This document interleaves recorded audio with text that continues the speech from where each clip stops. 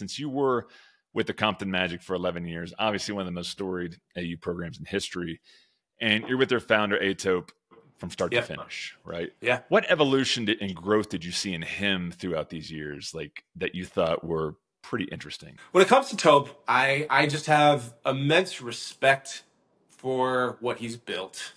Um, what I will say is, the time that we spent covering them, when I met Atope, they were a good program, but I wouldn't say that they weren't yet where they were going.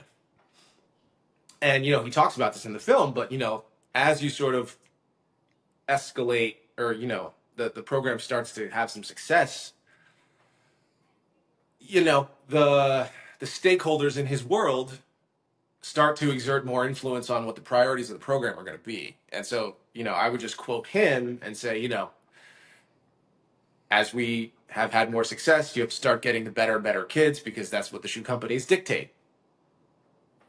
That all said, though, I will say that, Tope's mission statement has always been to get the way he says it is to put millions of dollars of scholarships in the hood. Yeah. And to get as much, provide as much scholarship money for, his players as possible. And I think I always describe Tope as like one of the more powerful people in this ecosystem that the average person probably hasn't heard of. But in many, many ways, you talked about an advocate, what Tope does doesn't really fit neatly on a business card. There are a few ways I try to describe him succinctly. I've described him as a dream facilitator. But also he's kind of like their agent before they can have an agent.